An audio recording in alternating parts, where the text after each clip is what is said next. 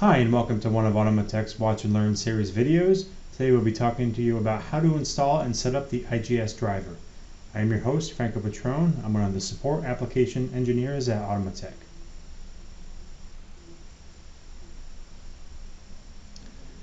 A couple of points we're going to go over in the video is how to install IGS properly, creating a simulation tag to show data, using the quick client to show some troubleshooting steps that we like to do, and importing an OPF file.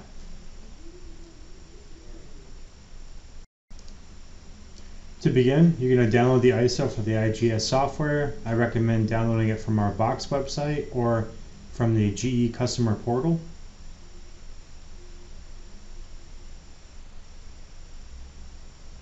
The newest version of IGS is 7.68 as of March 2021.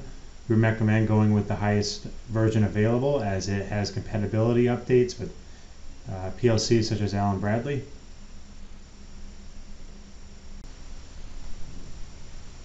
Click your native language and hit OK.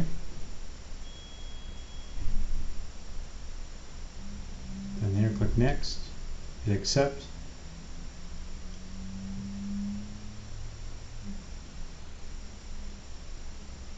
You can leave this blank for now, it's not going to change any of the configuration. Just want to make sure you install the entire feature. A lot of people miss this step and wondering where all their protocols have gone. Make sure that the entire feature is installed. You can skip this for now, but if you want to add a password to your software, you can. I believe it needs 14 characters, so keep that in mind.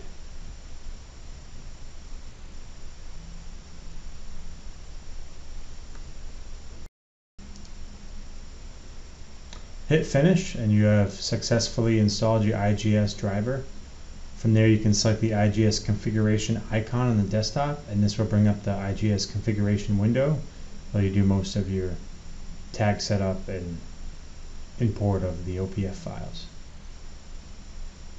From here we have the project tree on the left. Underneath it is the event log. This can be saved to a notepad, a Word document, whatever you'd like to if needed. But for right now, we're just going to talk about basic operations inside the IGS. A neat tool we'll use is the quick client that shows data coming in and out from every channel and tag. But again, we'll show that in a second. But right now, we're going to go to the project tree and create a channel. So we're going to go do connectivity, new channel. Luckily, IGS has a simulation channel, so we're going to select that, or protocol, whatever you like to call it. Call it demo, just for the sake of the example.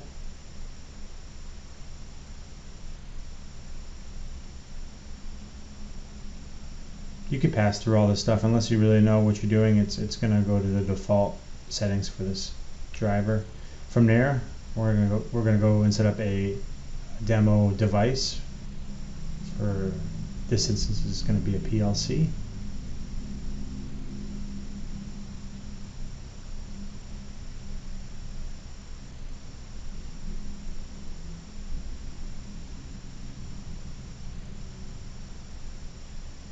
All right.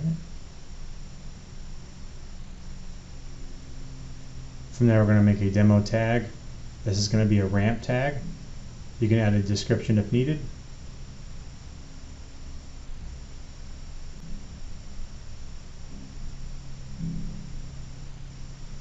And just in case you need an example of a simulation address, if you go to the right, there is a small ellipsis that shows you examples of how to address tags inside of the IGS.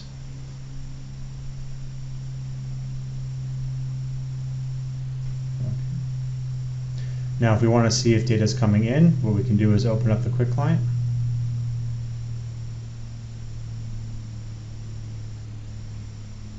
If you ever use the OPC client driver, you can do the same.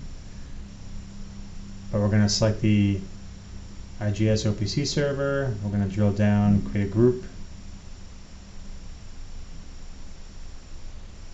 Drill down and create an item. Oh, went in the wrong one.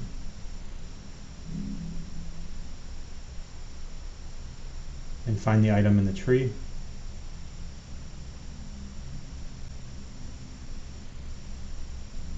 Add the leaf. All right, and you see quality good. Value 0, so I'm going to go ahead and change that ramp function to a different number so that you can just see that the number is coming in. But as long as it says good for quality, it's reading the number. So right now I'm going to change this by double clicking it. Going to ramp and changing this third number to 100. And then doing the exact same thing, quick client.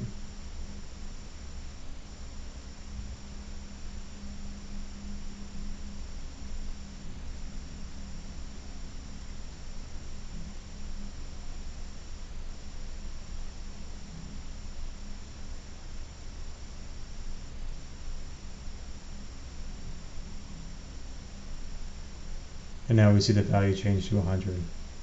Okay, so that kind of wraps up what we do with the OPC Quick Client. We like to use it to make sure that we are getting good data coming into the system.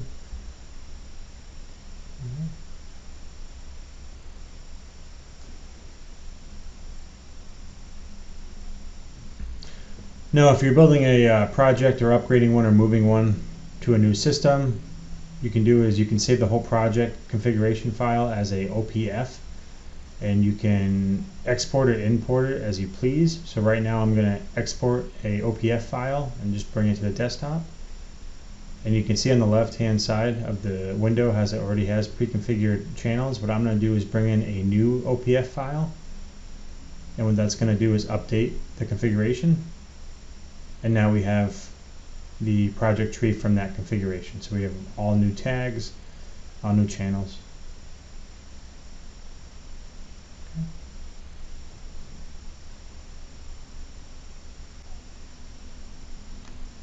Okay.